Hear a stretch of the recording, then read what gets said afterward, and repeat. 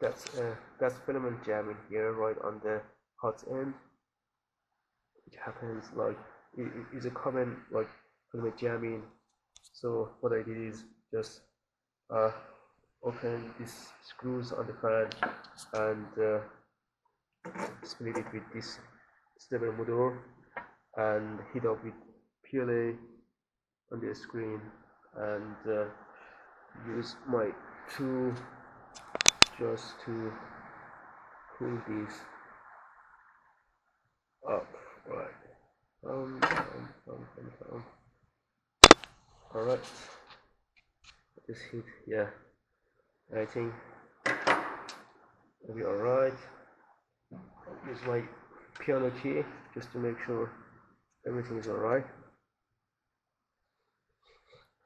So in case your filament cut off on the hot end, so you should open the fan and just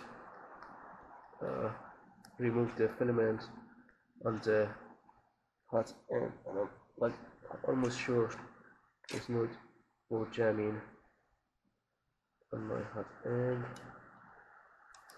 Onto here. Alright, one more time.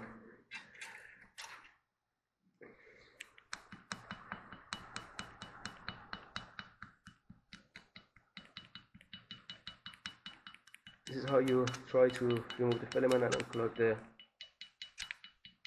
hot end.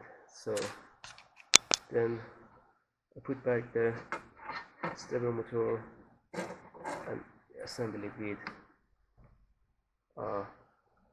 on the hot end.